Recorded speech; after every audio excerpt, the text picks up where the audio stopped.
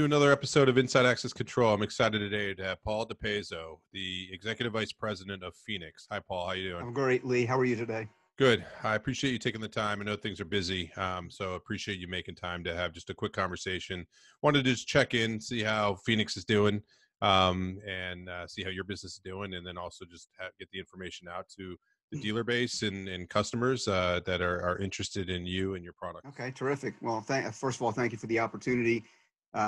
This is a great topic for both of us because it's both near and dear to our hearts. As a general rule of thumb, the whole access control space and how it's evolving in the security industry. But the question of how's Feenics doing? Fantastic. We've just passed our 6-year mark. We were on pace of having our best year ever already coming out of the gate. Actually, March was probably our best month of all time. We're really fortunate and blessed to have some fantastic resellers. We've got a great team of people within our business, our engineers, our salespeople, our support people. It's a terrific makeup of the right people. I feel like we're in the right spot at the right time. And again, we're gaining traction at the end user level, consultants. Our base of resellers we're probably sitting at about 260 resellers now globally. Can you just give a quick sort of backgrounder on who you are and what you all do?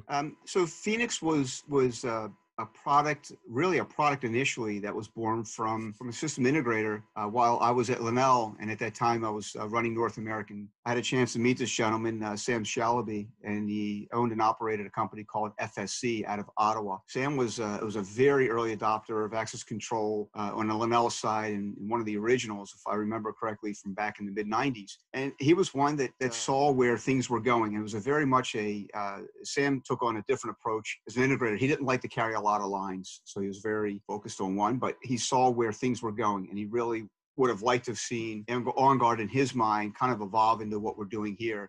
Because we couldn't do it at the time, he really decided to venture out and find somebody that could potentially build this. And honestly, he just built it for his own internal purpose, his own internal customer base. Didn't really have an intention of taking it to the market. One day, Convergent came along in the beginning of their buying spree when they really started to expand back in 2012, and made him an offer, and he took the opportunity to get out of the integration side and looked at this piece that he had and really thought it was something worth taking to market after getting some feedback from numerous other people, other integrators, and some other business people. And that's kind of when he and I joined forces and had the opportunity to kick this thing off back in 2014. And here we are today, one of Mercury's top resellers in a short amount of time, and we're excited about the direction of the industry and where we're going. With that, and we've talked about phase changes and the things that are happening. You're on the forefront of cloud as you've been, and with the impact of what's going on currently right now, the fortunate side of the makeup of how your organization is that allows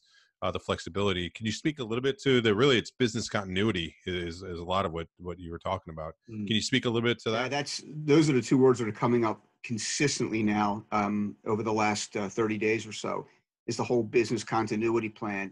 First of all, how it's impacted us has been essentially, in a way, non-existent. It hasn't really impacted us very negatively. While we had engineers in Ottawa and our staff was there, we still have people there that are shipping product out, but for the most part, our engineers are still sitting behind a desktop or a laptop, and they're still designing. They're still working on the UI, still working on the back part of the platform. Salespeople are still out in the field. But what we found is, the nature of our product offering, sitting in AWS, sitting in those services that are deployed across multiple data centers, allows us to really support our reseller channel, because now they take advantage of those services. They don't have to worry about getting out there to service their customers in an on-premise mode, because they're going through exactly the same pain right now. You would go to a traditional integrator office, and you're going to have 80% of the infrastructure there every day, even if it is just as a check-in and then go back out on the field. Service techs come in, get their supplies, move back out. They've had to become very virtual. And the end users,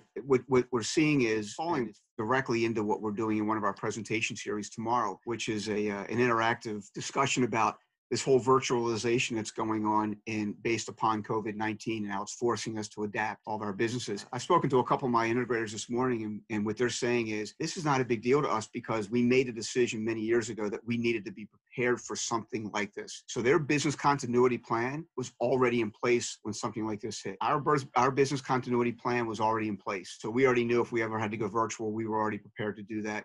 We're all working on the product in the QA development side, production side, already sitting virtually in an AWS environment. Because of that, we can continue to move forward. We can continue to service our customers, and then our customers, our resellers can continue to service their customers. Matter of fact, one of my resellers this morning told me, he said they've seen a boom in their business because what they're doing is not only were they hosting a lot of their customers with utilizing our platform before, but what they're seeing is that their customers are calling up and saying, we have way too much going on. We have a lot of infrastructure things we need to take care of. Can you just take over the whole entire access control platform and manage it for us? And their answer is absolutely, we can do it today. And with a flip of a switch, they're making that happen. What's interesting is I had a conversation like this with John Mack from Imperial Capital, and he mentioned one of the things that he thinks phase change that's going to come out of this is a recognition of more managed services.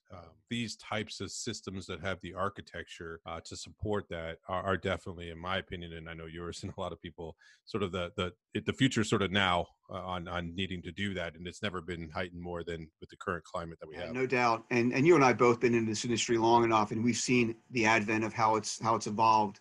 And it's like anything else. If a product offering doesn't evolve, it eventually dies and goes to the wayside. And I think it's got to be the same with the reseller market and how they evolve. And it's actually to their advantage. They have an opportunity now to create. It's not just about recurring services. It's really about helping the end user in an environment they just really, they don't have the ability. The products are becoming much more intense. They have just an incredible, robust capability to them. We're very enterprise in nature. Functionality we offer within a cloud is something I never saw 20 years ago in any product offering. And again, it's just the ability to develop these capabilities. So now when you get all this functionality in the engine, sometimes it's a little bit too much horsepower for the end user to be able to manage because it's going to cost them time, money, resources. There's a traditional, as we've seen, that somebody that typically would manage these systems, there's a high level of turnover. So then you've got to retrain that person over again. Meanwhile, the integrator who's doing this on an everyday basis knows these systems inside and out. They know how they can help the end user, how they can run a report very quickly for them, how they can actually watch for specific areas of the building, and it's actually putting the value back in value-added reseller. Two last things, and I'll let you go. Any message you want to get out to your dealer channel and customer base that you currently have now? And then the second part would be is there anything that you need as an organization? You know, you're looking for more dealers, whatever it might be. Well, the first thing I'm looking forward to when this is over is a haircut because I'm with you.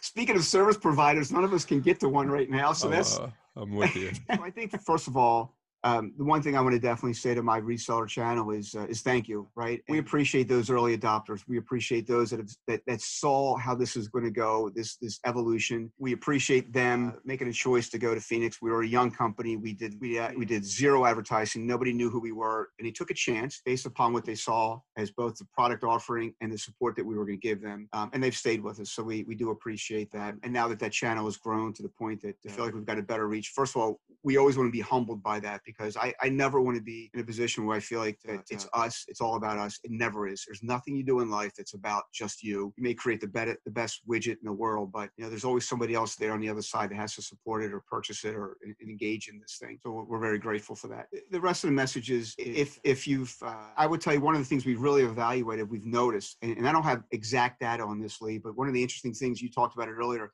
initially we were really much a hosted service opportunity. We never do managed services because we as an organization don't offer that, but it was always there for our resellers. And in the beginning, we probably saw 3 or 4% taking advantage of that. We are now in an area, and based upon just conversations I've had with my resellers, I can now see it. It's probably eclipsed 30, 35% now of our resellers are actually engaged in managed services. It's helped their bottom line. It's helped them get through tough times like this. And finally, the last message I want to say is we want to stay open, and open not just from a product standpoint, but open from listening.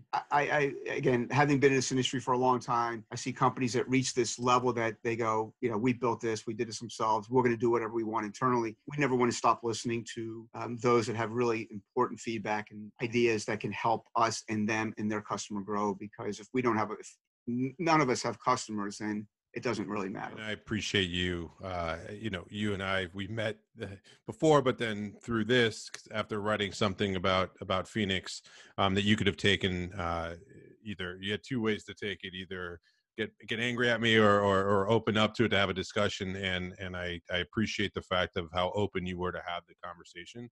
And it just shows me the sort of the testament to how you manage the business and how you probably take care of your customers and do the rest. So kudos to you for doing that. And I appreciate you being open to that. So thank you. I appreciate the opportunity. And again, I think your voice means a lot. There are other companies out there, whether it's the media, whether it's an IPVM, I think they're all important. I think it's a great checks and balances for everything we're doing. And again, it helps us not to be completely reliant upon ourselves, but to be open to, I don't know everything. It's one thing I told you last time. There's no way. I don't care if you've got 100 years in this industry, you're not going to know everything. So I think it's important to be open to other ideas forever at any point. Well, I appreciate that. So what's the best way if people want to get a hold of you or find out more information? Sure, absolutely. I mean, obviously our website is www.feenics.com. And then, but secondly, they're always welcome to reach out to me, which is paul.dipeso@feenics.com, or they call the headquarters number, which is on the website, and or they're always able to reach out to me through LinkedIn or any other avenue, or call my cell phone. Wonderful. Well, I appreciate the time. Stay healthy. Best to your family too, who's on the front lines dealing with this. And thank you for everything. Thanks, Lee. I appreciate the time. Have a great day.